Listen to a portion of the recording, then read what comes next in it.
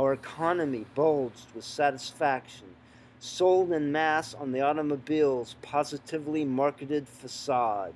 The natural prejudice for individualism. Next mouthful.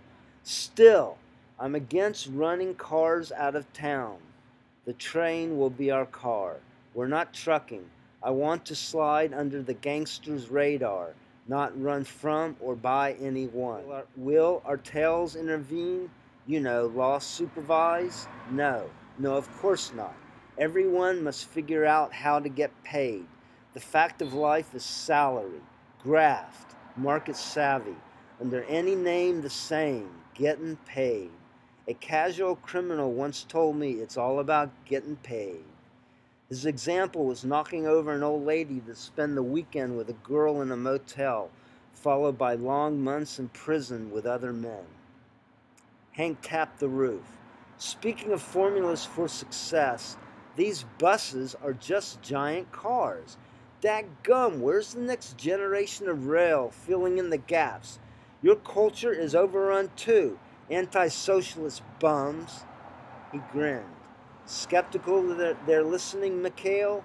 We're all raised on Cold War suspicion. KGB, CIA, the whole assorted, scalding alphabet soup wants to be everywhere, which is a normal way to interpret society's supervisors. Except back then there weren't enough devices yet for secret police and peace officers to be everywhere. People who thought so were considered loopy. I could only hope Hank wasn't completely paranoid, so I pursued that possibility with his terminology, trying to somehow get the preaching out of his system. I said, you said humankind's best invention is a way out of the mess. Hank said, no question. We personally produce the energy, and whatever pollution is caused by the manufacturer is more than offset by the bicycle's potential. Cover distances on the bus or train with dependent on speed, then complete the trip on a bike on safer, congested roads. Fulfilled and not in each other's way so much we're our own worst enemies, even in this modern age.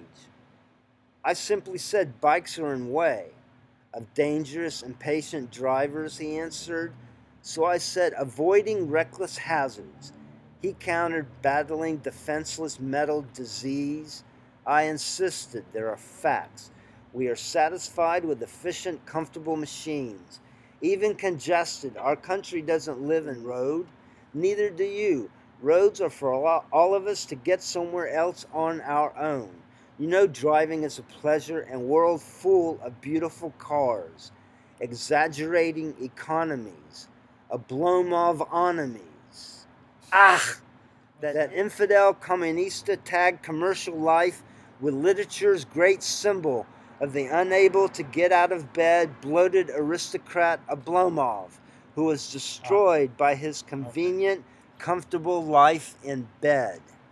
I contended Hank judged too broadly and said, we're not serfs needing lead anymore, nor is it reasonable to expect sacrifice.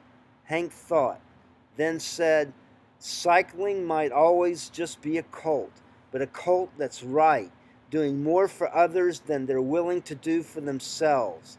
It's not my fault I look foolish staring at what's thought too hard to fix. I said, that name Greenway is your trouble.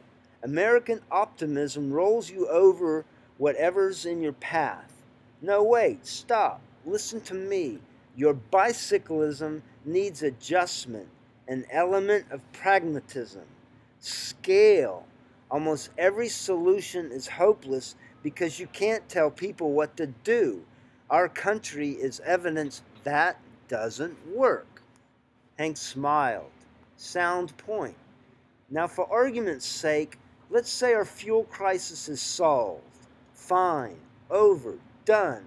You still think catapulting ourselves in projectiles all over the place is a sound idea?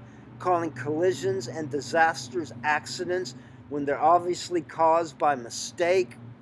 I brought up computer precision is coming, but Hank thought Murphy's Law applies. So I asked, who's Murphy?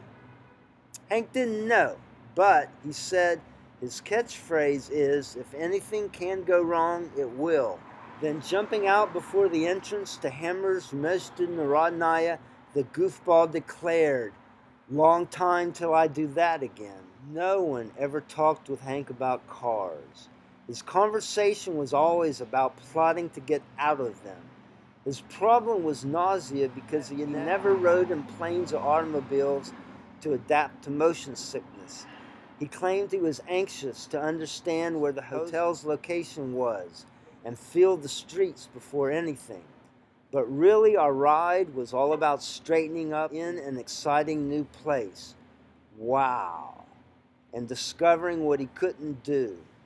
He loved our city's circular symmetry, garden ring that he couldn't ride, and of course criticized direct and white Kudusovsky Prospect as aristocratic transport for beelines straight to and back and forth from their privileged homes.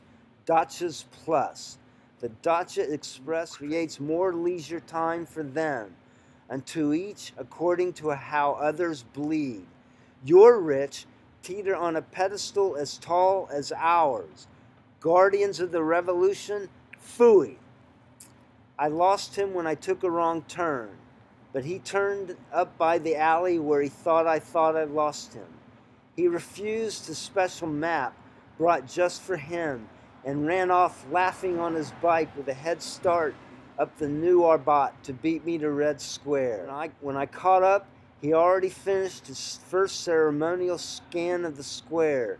Still breathing hard, he talked anyway. Nodding to me, Hank said, "I'll be tied to that map soon enough. I want to feel the streets before programming my mind to them. I've noticed regimentation can overwhelm the senses, make capacities we prefer rigid, into ladders of knowledge difficult to jump from to others. Why would anyone leap from security?" I said, "Ya ne znаю," is "I don't know" in Russian. Hank refaced the Kremlin and spoke normally. "Sorry, I'm late." As if they talked together all the time, Hank paced, thinking out loud.